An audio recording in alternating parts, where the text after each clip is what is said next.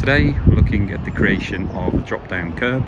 The curb side here has been damaged over the years. You can see that the curb edging is no longer prominent. It's been crushed down into the floor, so it's virtually flat now.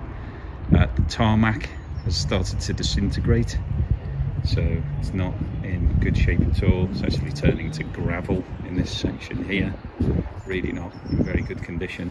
And then the paving slabs themselves are also damaged, so you can see there's a few that are cracked. It's all uneven, it's not very flat. We've got some trip hazards, so all in all not in very good shape. And when we compare it to the driveway, which is in pristine condition and brand new, it's really letting the look down. It's spoiling the approach, the curbside appeal. So this needs to be sorted out. All of this needs to be dug out and replaced professionally, because the problem we have here is that there are utilities that run underneath the paving slab. So you've got gas, water and electric supplies. So this needs to be done by an approved contractor who the council are happy will do it in such a way that it's not going to cause any problems in the future. Just before we move on to the time-lapse video showing the work that was done, we thought we'd mention the process involved in applying for and paying for a drop-down curb.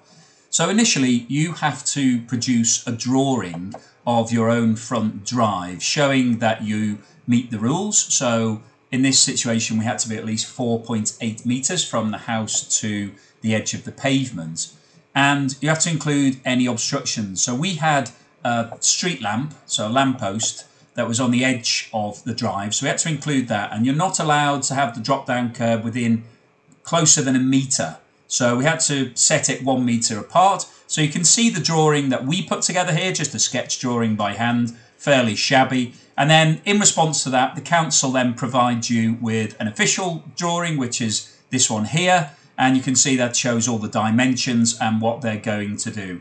And the work has to be done by their approved contractor.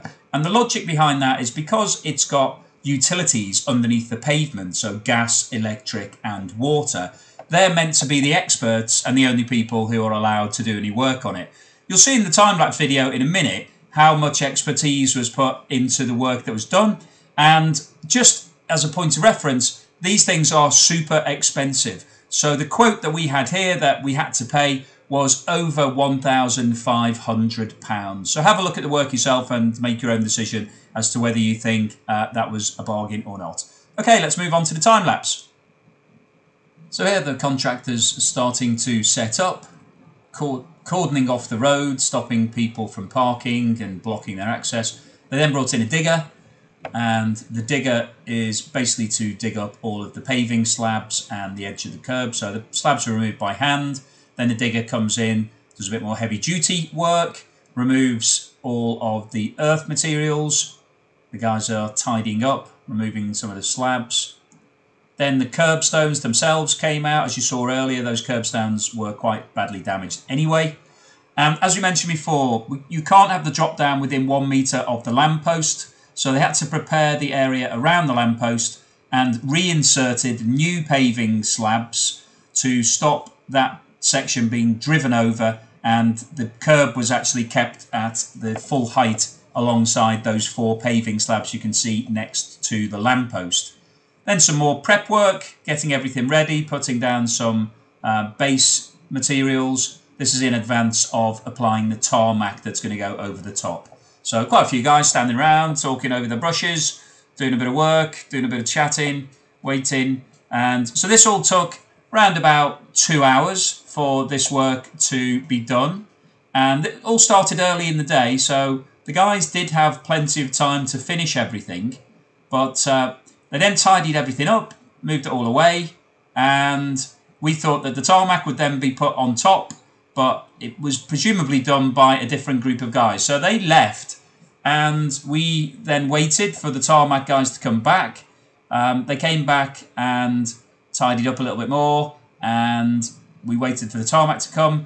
And then, inexplicably, we then had to wait for 3 days. So, for some reason, we've kept the time lapse on, but we've speeded it up quite significantly. So you can see that The weather was fine, it wasn't raining, there wasn't any reason that they couldn't put the tarmac down, but we just had to keep waiting. So you can see the neighbours watching the TV, then everybody's in bed, then it's morning again, sun's back out, everybody's going about their day. Oh, it's night time again, still waiting for the guys to come back to put the tarmac in. So it's pretty tedious waiting around, couldn't use the drive all that time. And then the guys came back and the tarmac was applied super quick. They left the barrier out for a while, stopped people driving over the brand new tarmac, so it's looking pretty black at this point.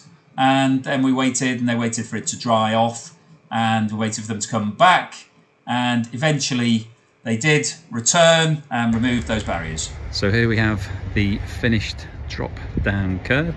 You can see that they have to set it 1 metre away from all the street furniture, so we've got a lamppost here. They've actually set it aside, which is why we've got these paving slabs next to the lamppost, and then the rest of it is just tarmac with a drop down curb. So you can see the curb itself. It's not entirely flat, but it's a lot lower. It's possible to drive over it, but it's not 100% flat. So this is the finished look. We've got brand new, hasn't been driven over yet. It's taken a little bit of time to do it, but a lot better now, and gives us access to the driveway itself, which is all brand new, block paved, and looking very smart. So that's the drop down curb. We've been the Property Gurus. Thank you for watching. Please give us a thumbs up and subscribe if you haven't done so already, and we will see you again on the next video.